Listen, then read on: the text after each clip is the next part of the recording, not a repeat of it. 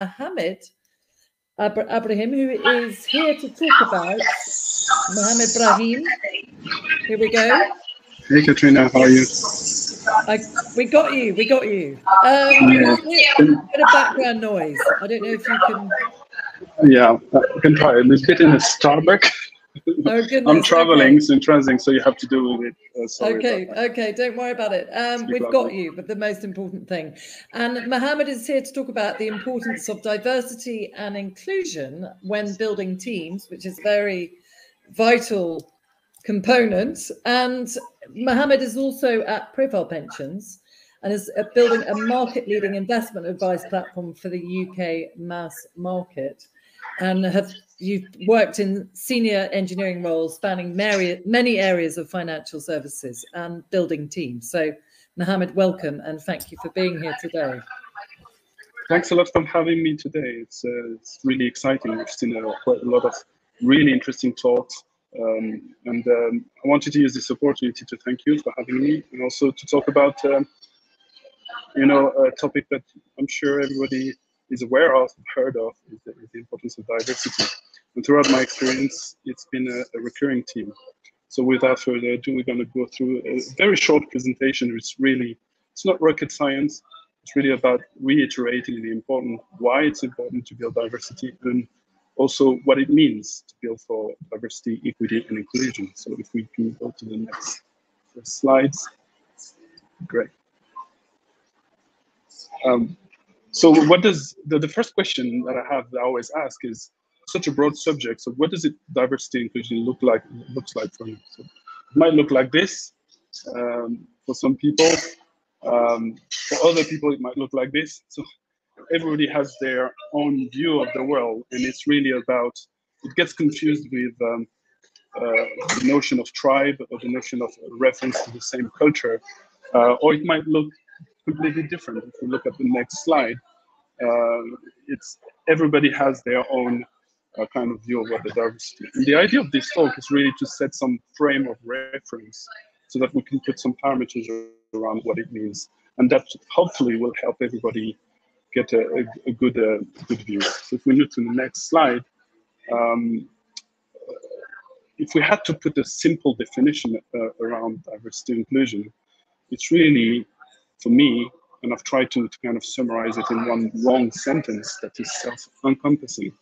To imagine a workplace or workforce where everyone, diverse groups of people, and most importantly, including people who typically experience discrimination in their lives, or have been underrepresented, are actively hired, treated equitably. We talk about what equity means, and feel as they are included and part of a common goal, from hiring to career progression. So it's rather long, but it's more than just picturing what belonging to a tribe is mentally. So it's really about representative groups of people bringing different dynamics.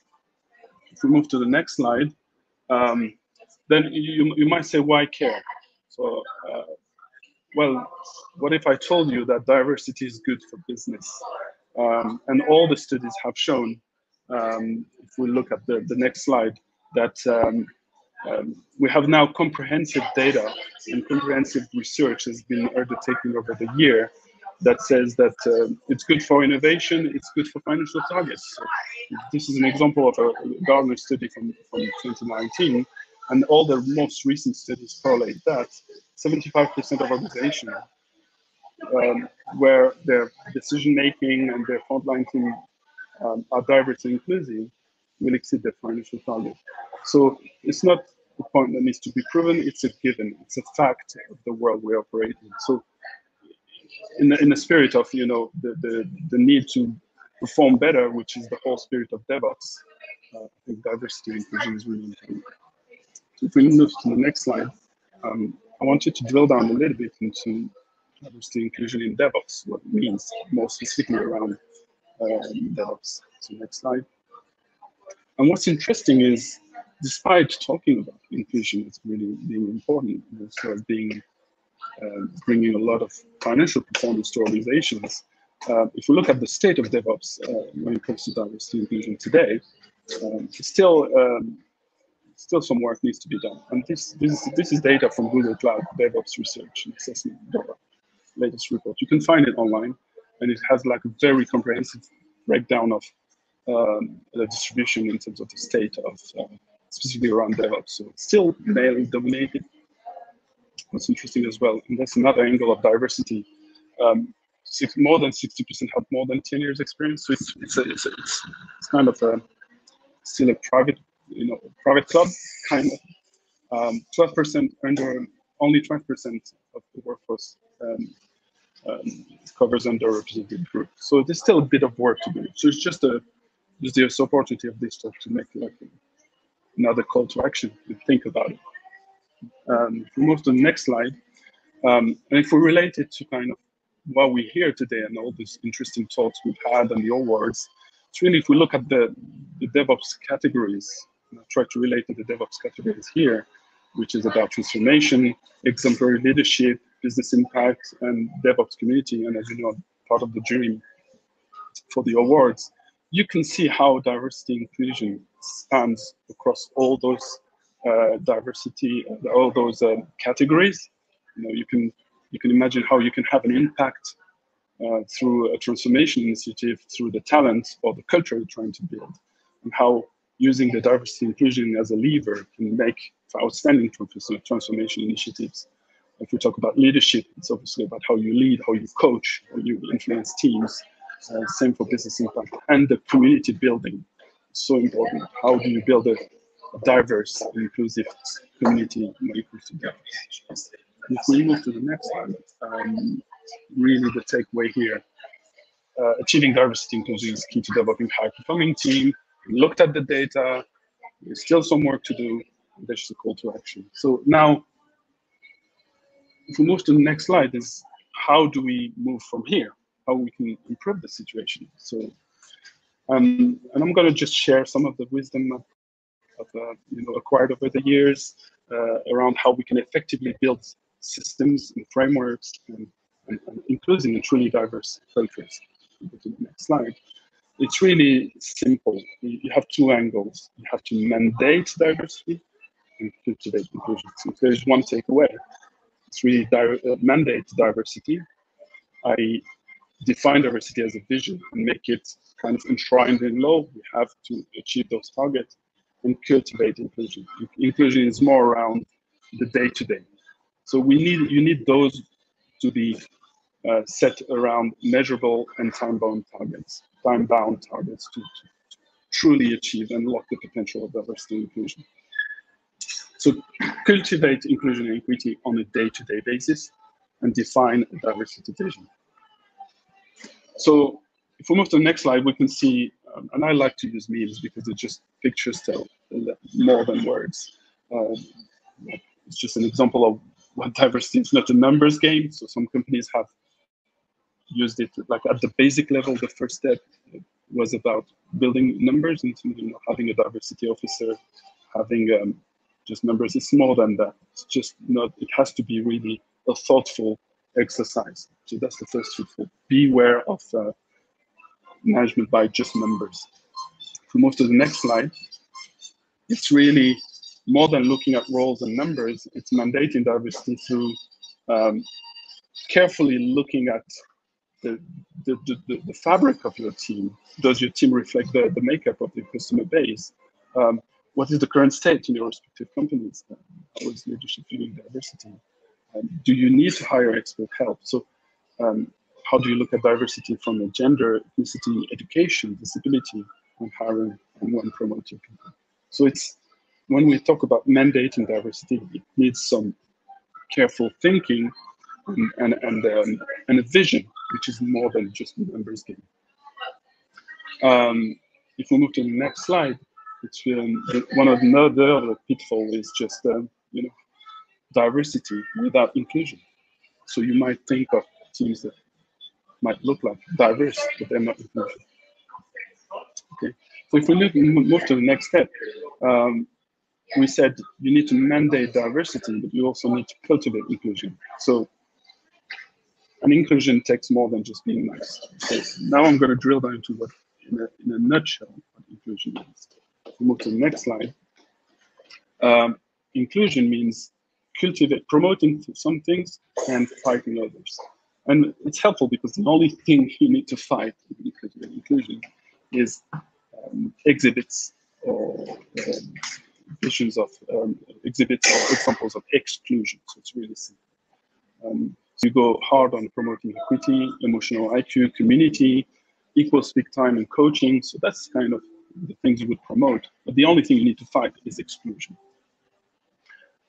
Why is it important? And it's because equity especially is the #1. If we move to the next slide, equity is really an important aspect where studies and research has shown that we are hardwired to negatively react to lack of equity. So as human beings, we're naturally programmed for equity rather than diversity. So we're quite happy. The first thing we worry about when we bring some people from different backgrounds and different is to risk of not be treating fairly anymore, equitably anymore. And there are studies, and I've quoted here some research from Paloma Medina, which is a psychiatric and researcher around the mental effect of equity. We know for a fact that the lack of equity, and equity being a corny, can lead to really bad stress tests, inflammation, or lower life expectancy. So equity is really important. We move to the next slide. Equity is like always confused with equality. I get that a lot. There's a big difference between treating people equally and treating them equitably. So equally means giving the same tool to everybody and expect them to achieve, to be on the same footing. Equity is more adapting and getting everyone the support they need. Slightly different, but keep that in mind. So if we move to the next slide. Inclusive team perform better because they develop higher team emotional IQ. They fight silos of communities.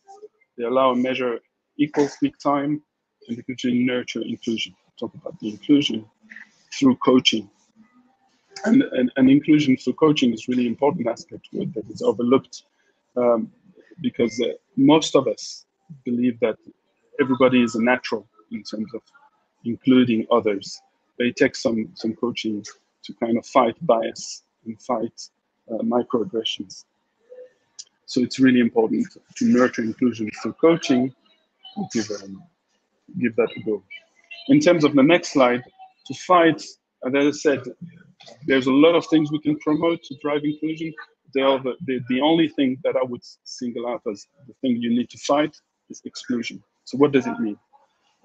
Symptoms of inclusion is people who are detached from the cause, not pulling their weight or contributing less. And I don't know if you realize, but a lot of these have been factors we've traditionally used to assess individual performance. It's a bit sad, but if we look at it from an inclusion angle, for me, I take them as signs of exclusion in the first place before they are treated as signs of bad performance. So if somebody is detached from the cause, somebody is not pulling their weight, somebody is not contributing enough, maybe they feel excluded or not belonging anymore. And maybe that's the first step. The first call to action is to try to resolve that. And only after we've tried that, it might be a skills or performance issue. And I will just finish with two things. Next slide is really kind of condensing other tips on how to reverse the trend. So we talked about enforcing micro affirmations. They're really good to make sure people feel included, or eye contact, nodding, give credit often. Treating every mistake as systemic and not individual is really important. Actively admit ignorance. And one of the most overlooked one is correcting microaggressions with kindness. So microaggressions are, the things you hear and you don't control, and you're not aware that you're saying those things. They are, when you face those microaggressions, there are little paper cuts that you get every day, and after a while, it's just they become overwhelming. It's things like bias or remarks linked to sex, gender, religion, and we don't feel like, oh, where are you from really? For example, I get that a lot. Where are you from really? This is a microaggression. So fighting microaggression with kindness is really important. And that's one of the most overlooked aspects that when you want to fight exclusion, fight microaggression. And to finish with, just with the last slide, it's what is really important and what is working is to establish OKR. OKRs are objectively resolved, you're aware of them, it's measurable, defined and time-bound objectives. And yeah, why don't you go ahead and, in your various organizations, try to influence people and leadership to set defined OKRs around inclusion, diversity, things like increased, just a bunch of examples here, increased racial and gender equity in DevOps, hiring process in the next 3 years, sounds like a good one. Increase racial and gender representation on DevOps management team by 50% in the next 2 years. And why not maybe, that's for this fantastic DASA DevOps Awards Summit, maybe for the next one, we can set an OKR to launch a DevOps Diversity and Inclusion Awards in 2023. That would be fantastic. So hopefully that is a very, good reminder, a simple set of guidelines and a simple presentation to talk about how important it is to build inclusion and diversity in team, but also there are ways you can go about it that doesn't make it look like a big challenge, but more as a natural progression. So thanks for your time and thanks for listening.